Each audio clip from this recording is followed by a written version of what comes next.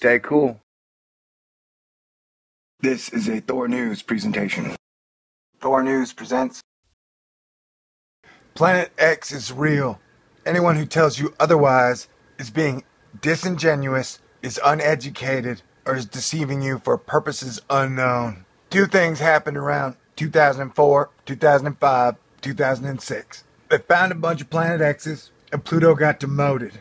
Somehow the only thing the public is really aware of is that Pluto got demoted, even though the news on Sedna, Eris, Haumea is public. It's slipped between the cracks of the modern mindset of man.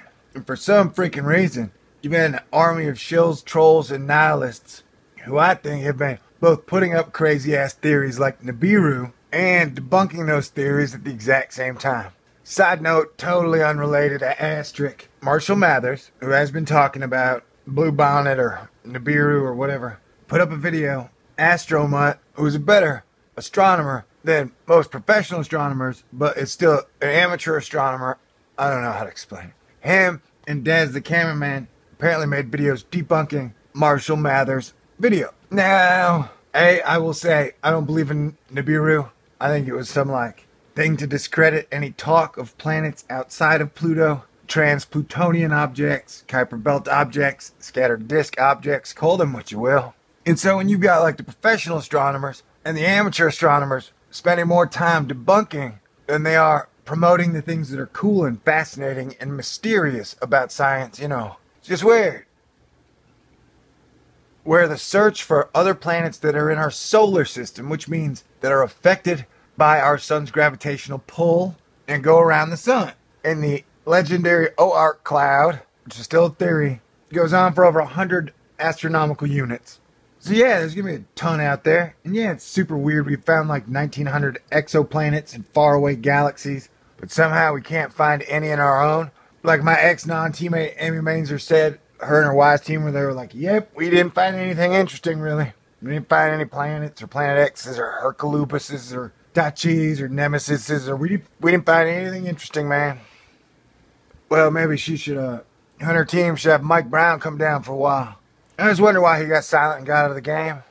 Integrity may be a hard thing to deal with in science. Anyway, so the people who were so the idea that the hunt for Planet X or the search for it or the interest in it is somehow irrational or crazy or bullshit, that's bullshit, man. They don't really want you paying attention to outer space or thinking about anything other than the sports game, a reality show that is on your television, and working and paying your taxes.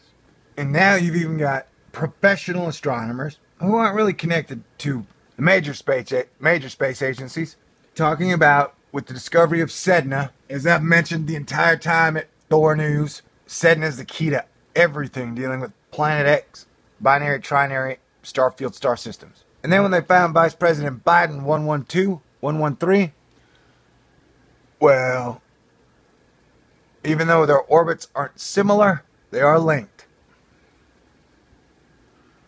And that presence alone suggests a possible planet or two giant planets could be lurking out there.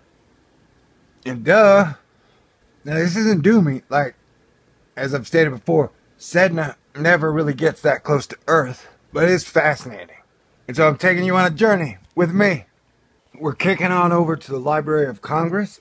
We're going over everyday mysteries, fun science facts from the Library of Congress. Question.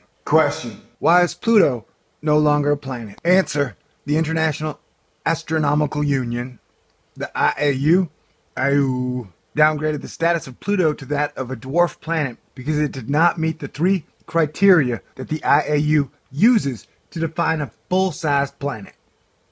And the IAU did come up with the actual definition and the criteria and the rules the exact same year they demoted Pluto. So they invented rules and then were like, oops, Pluto, you're demoted. Thereby stealing the thunder of Sedna, Eris, Haumea, So in August 2006, the IAU came up with criteria and then downgraded the status of Pluto to that of dwarf planets.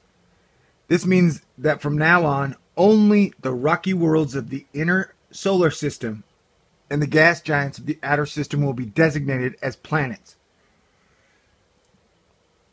See, what they did is they now semantically destroyed Planet X.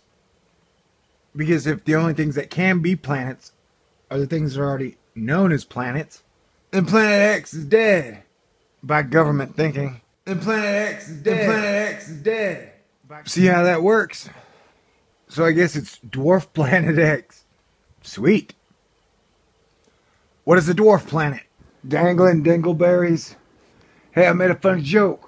Somebody was talking about a planetary scientist wedding. And so, since I have been doing research on IAU rules for shit, I said, hey, what is the IAU rule for spouses? Is it one per number of moons that orbit that planet? The people who understand the moon system of Saturn, that is an amazing joke. Am I the funniest guy in Earth astronomy? Oh yeah. Oh yeah. It's the Kool-Aid man. Best Kool-Aid salesman ever. What a horrible analogy. You're harping me.